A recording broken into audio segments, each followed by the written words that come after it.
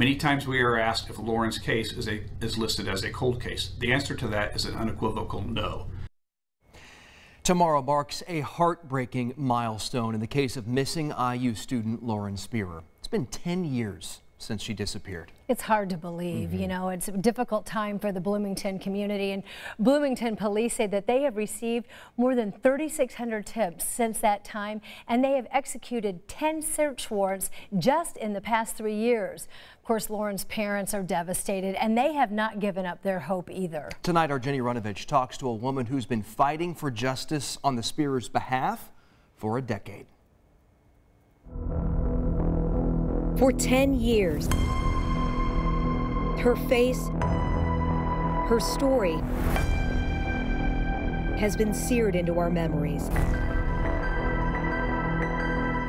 Lauren Spierer, the 20-year-old IU sophomore who vanished after a night out with friends in Bloomington, a high-profile mystery that remains unsolved. Lauren feels like all of us, right? She's me, she's your daughter. She's my best friend from college. She's my little sister. I think it's just terrifying to think something like this can happen in a small town. And I think it's even more terrifying that we don't have the answers today that we need. For 10 years, Kristen Getterman has been helping to seek those answers on social media. She stayed anonymous until now. The voice behind this Twitter campaign. At its greatest, it grew to 25,000.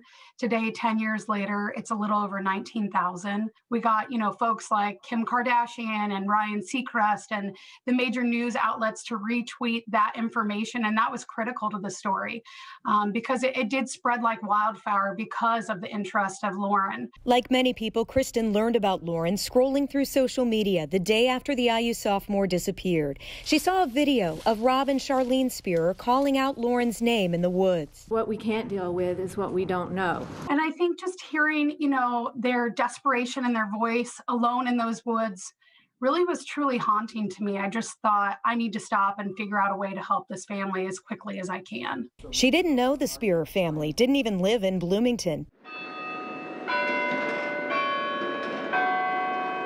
But Kristen's family went to IU, so she treated this disappearance personally, joining those heart-wrenching searches, retracing Lauren's steps, asking for help on Twitter. I started, you know, tweeting out Lauren's picture, information about what had happened.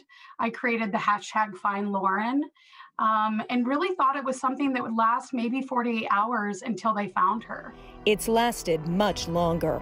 Over the years, Kristen has become like family to the Spierers, and this account has generated thousands of shares, offers from searchers and psychics, hundreds of leads. Bloomington Police used some too, but here's all we know after a decade. Lauren was out with her friends that evening, stopping at a couple of different places, including a bar and then a friend's apartment, and landed at another sort of small house party very late into the evening, and left for her apartment around 4 a.m.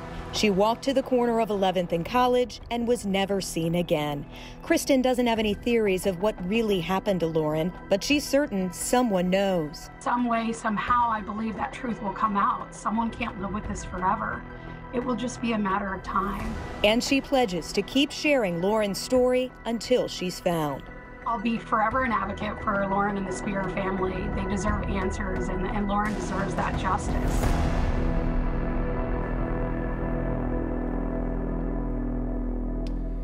Lauren's parents are obviously just as committed as day one to finding their daughter. The FBI is still working the case too. If you can help, they desperately want to hear from you. We have links on how you can share those tips on WTHR.com.